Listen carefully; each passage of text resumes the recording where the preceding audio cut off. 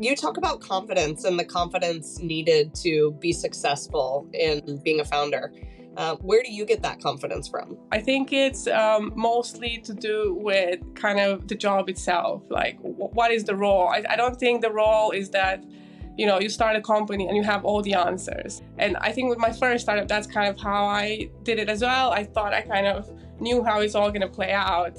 And that's not really what happens. And I think if you're comfortable with just looking for things and searching and, being kind of uncomfortable really all the time, then I think that's really what it is. And so it's not really confidence. It's kind of just understanding that in this job, it's just about searching for, whether it's product market fit, whether it's like kind of monetization, whatever it is you're searching for, it's a search. It's not like you arrive to the conclusion.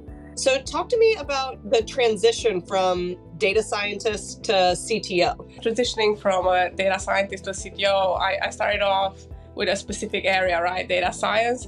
So it really, I had to pick up the other,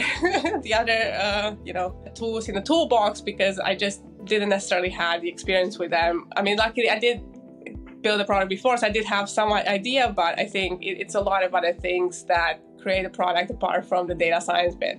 So in terms of technical stuff, it's a lot about, being comfortable just not knowing stuff. And, you hire people and you don't know what they know, and that's why you hire them kind of thing.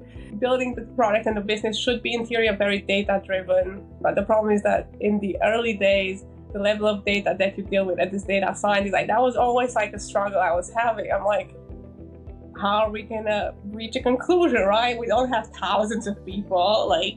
How am I gonna be able to detect the right patterns, right? So I think it takes a lot of adjustment, and it's much more about qualitative understanding what people want. What do you see as your best trait as a leader and CTO?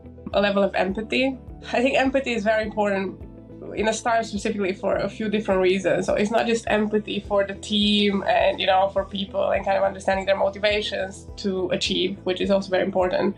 But it's also empathy for your users or clients. It's very important, that listening piece, I think, and that this has been a learning curve for me as well. I think it's very often quite easy to just be very driven and determined and think, you know what people want, but really people will tell you.